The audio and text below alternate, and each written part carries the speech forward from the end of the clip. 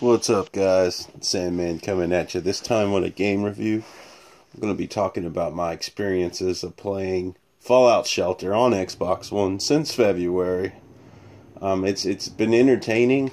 I've had a lot of fun. I played this game when it was new on Android about a year and a few months ago, before the release of Fallout 4, and I really enjoyed it on my phone. But it was a battery killer. I had a lot of fun, but I have a Galaxy X6, and if anyone else out there has the unfortunate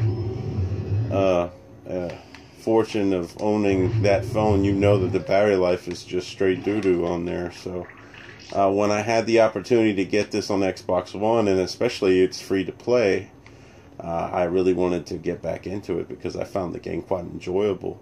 The premise of this game is you are the overseer of your own vault. You customize the vault, the layout, and you have to provide food, water, power, medicine, and happiness to dwellers that live in your vault. It's your duty to provide.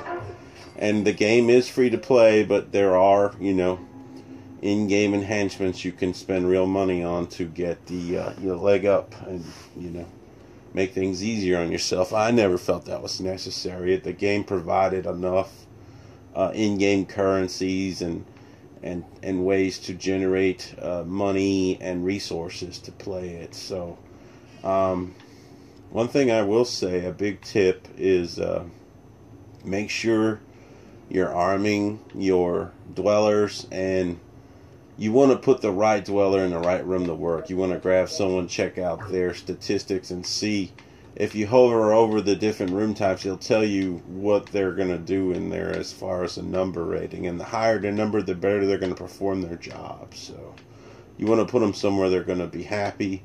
The happiness, you're rated on that daily, how they're feeling, and you get currency, in-game currency, bottle caps.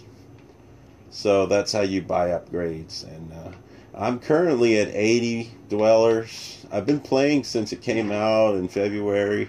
The great thing about this game is you can play it 15-20 minutes a day and don't check it on it until the next day, and you can still make progress. It doesn't require a lot of attention as long as you're checking on them, much like the cell phone version. So this is also available on Windows 10 PC. It's available on, tablets and Droids and iPhones, so iPad. It's a fun game. It's set in the Fallout 4 universe. I love Bethesda. I love Fallout. Todd Howard's team is my favorite game developer of all time. I mean, I'm just a big fan. And another thing I would say is do not leave a lot of, as you see, I have 10 levels on my vault here. I'm 10 levels deep here. I got elevators on both sides. You want to make sure you don't leave a lot of rooms in between unmanned, because they will fall prey to occurrences that happen, like rad roaches attacking, or radiated moles, or ghouls, or just any other kind of threat that the wasteland has that will break into your vault. And if they go into a room where a fire will start, and you don't have anyone there to contain the threat, then it can spread and you can lose a lot of people. In this playthrough, I almost started over because I lost a lot. I think I lost 10 dwellers, when I was like 35 plus people strong to a fire.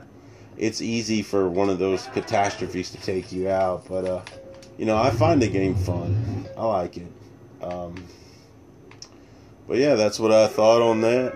Looks like I'm about to be attacked by some feral ghouls, if y'all want to check that out. But I mean, for a free-to-play game, it's not bad. Any fans of Fallout, should try it. And any games of strategy games and, sim games, Not really my forte normally, but since this is set in the Fallout universe, I have a lot of fun with it. So here come these ghouls. And my first line of defense is these well-armed folks here in this nuclear power room. I'll fill them up with